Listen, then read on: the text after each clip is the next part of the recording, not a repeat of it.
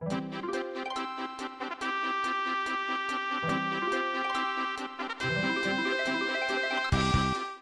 ABG is back with another episode of unboxing, and today we have from the maker of Chope, another game from Origames, and this is Kopi King.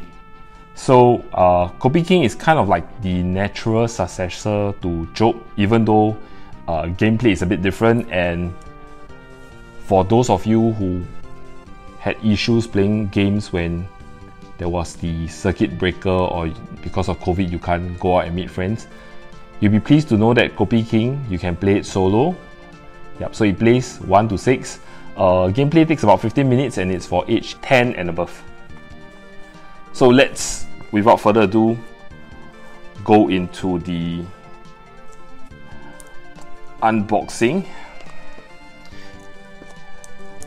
If this is the first time you are here at our channel, or you have been viewing our videos multiple times but you have not clicked on the subscribe button yet, do give it a click, turn on the notification bell so you get our videos as soon as they are out. We really appreciate if you do subscribe to us so that we can actually bring more of this local board game or Asian board game contents to you. So that's the plastic string off, and let's head to unboxing game. So the game Kopi King is actually designed by Daryl. So Daryl is the designer of Chope as well. Okay, let's look at what we have here. So when you open, you are greeted first by a long rulebook. Okay, it's not really long. Yep, and what is iconic to some is, I mean, for some of you who actually look at this picture, you'll be able to identify a lot of the items inside, especially if you are from the Southeast Asia region. So you have your rose syrup, your kind of the tin for Milo, which is a chocolate tea malt drink. You have your carnation milk, and of course you have sugar. So what else do we have inside? There is the Origames catalog, and of course you can see some of their games that they have out here, and you see that we have actually featured Chope and Mooncake Master before, so I'll link the videos somewhere over here so you can actually watch them when you're done with this. And of course they have some of the other games coming out in 2020, and let's talk about Kopi King first. So inside the game you have this 2 big stack of cards,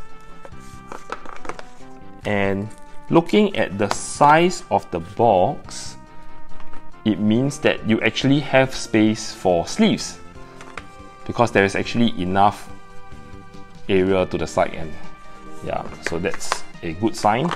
And the depth of the cards, if you actually look from sideways, you know that if you actually use probably 70 micron sleeves, you'll be able to close the box very well. But if you buy like 100 micron, you probably have to strap it in using a rubber band or some kind of an elastic band. But let's go on and take a look at the cards. So here you can tell this is Chope Nation milk. Technically speaking, it's carnation milk, so yeah, that's a bit of a wordplay. I'm sure it's because of copyright reasons they can't use the same thing. And card quality for Kopi King, well, it's not your standard. It's not your standard kind of red feel for the cards, but instead it's more of your shiny, glossy finish card. Yep. So what do we have? We have the milk. You have your various ingredients, which are your carnation milk, ice cubes. You have your Milo tin. You have your sugar. What else do we have? We have the tea bag or tea, and we have still more tea. So okay, that is kind of like your ingredient cards.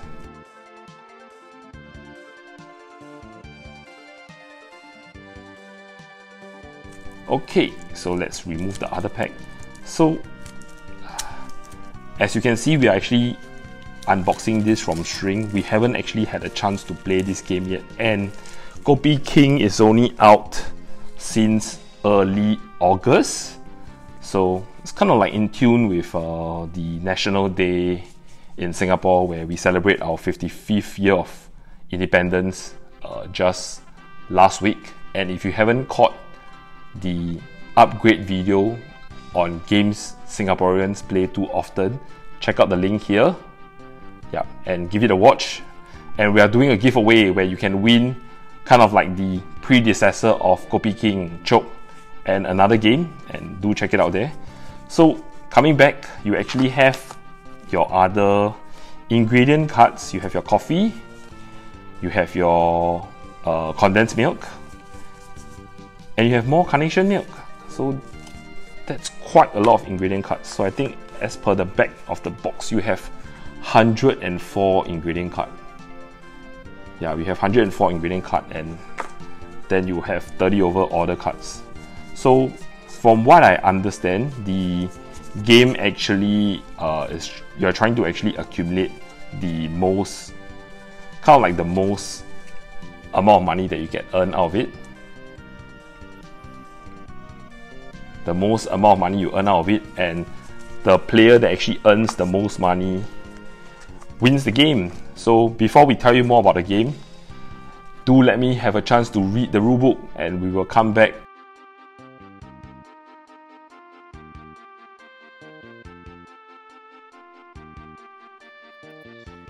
If you enjoyed the video, do give it a like, share with your friends, and subscribe for more board gaming contents. We'll see you in the next one. Thank you for watching.